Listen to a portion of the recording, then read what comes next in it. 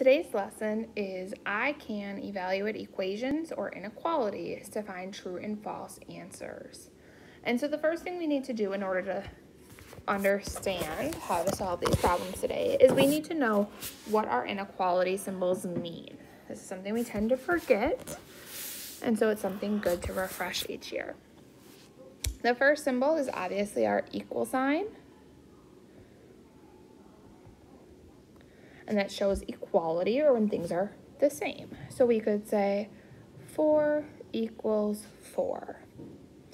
The second one, we would be eating the first number. Remember, if we think about those as alligator or crocodile mouse, so it's greater than. When we talk about greater than, we could say 7 is greater than 2. Below that would then be our opposite, which is less than. I always think of it, if I would push it open, it would make an L. If I want to use something that's less than, I could say 0 is less than 3. And then down below, they're very similar to greater than and less than, but they now have that line underneath, which is actually part of our equal. So we can say greater than or equal to. Not only is it greater, it could also be equal. So I could say 8 is greater than or equal to 7. And I could also say 8 is greater than or equal to 8. Because it is equal, it's still true. And then last, less than or equal to. So 1 is less than or equal to 6.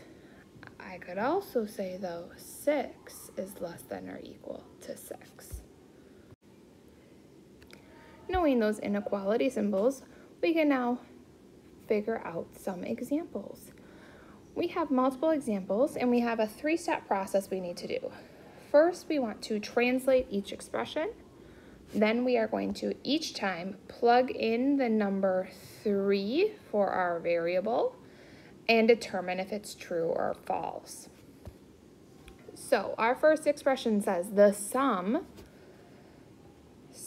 is one of those operation words, of 5 and a number is equal to, my other operation, 8. I know sum means to add, and I'm going to add 5 and a number. So I would say 5 plus a number. When we talk about a number in math, I don't know what the number is, and so I use my variable. You can use any variable you want. Generally, we use the variable x. So 5 and a number, 5 plus x, is equal to, equal sign, 8. And then it says, plug in the number 3. 5 plus 3, so I replaced my variable, or that number, with 3. And I'm asking, is it equal to 8? Yep, it is. It's true. Our next problem says the product of 5 and a number is equal to 8. Product means multiplying, and I'm going to multiply 5 and a number that I don't know, so that variable. So 5 times a variable, I'm going to use a this time, is equal sign, 8. Step 2 says to plug in the number 3 for my variable, so instead of a, I'm going to put a 3. 5 times 3, is that equal to 8? No, 5 times 3 is 15. So this time it was false. We are still following those 3 steps with our next 2 examples.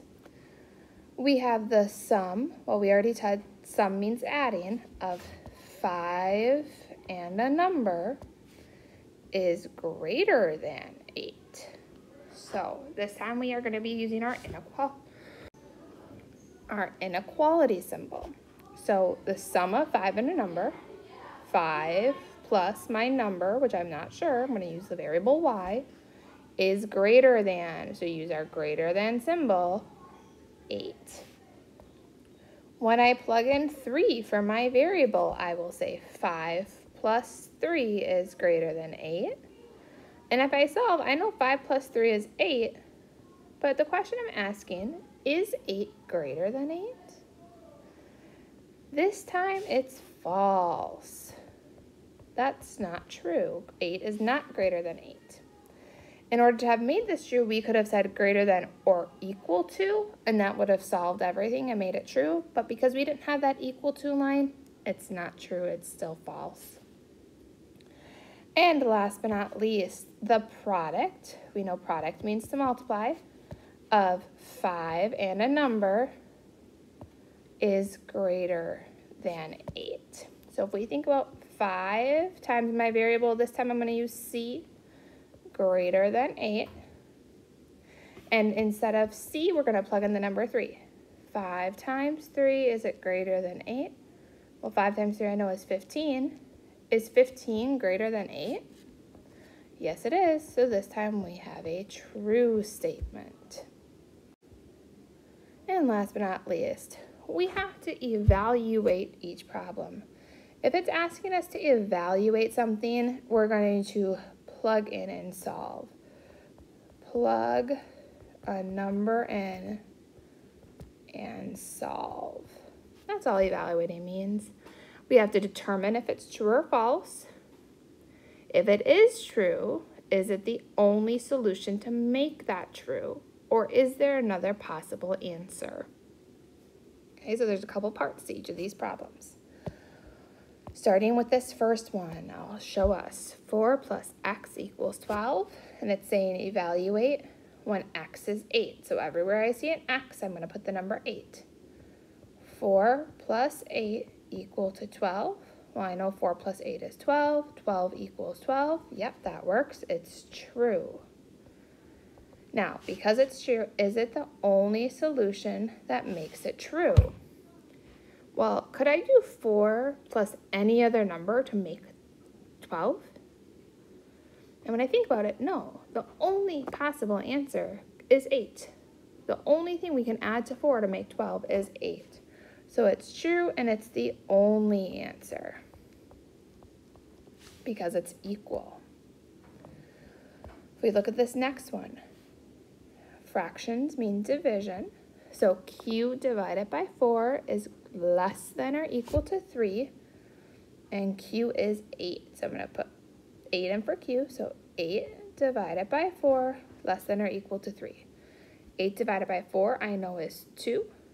Is 2 less than or equal to 3? Yes, it is. It's true again. However, could have I taken a different number and divided it by 4 and get an answer that's less than or equal to 3? Yes. This time around, because it's an inequality, that produces me a whole bunch of different answers. Instead of 2 here, I could have had 1, 0, -1, 3, -3.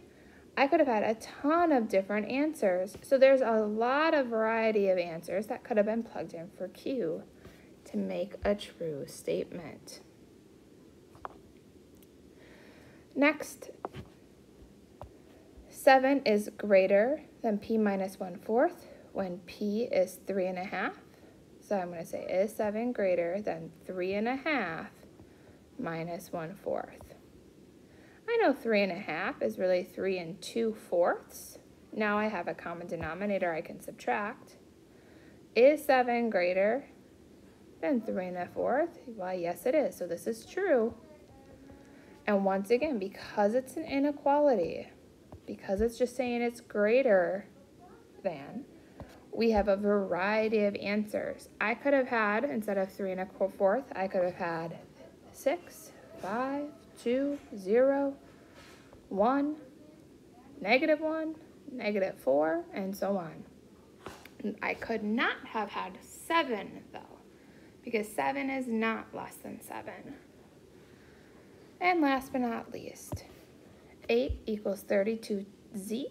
that implies we're multiplying, and z is 1/4.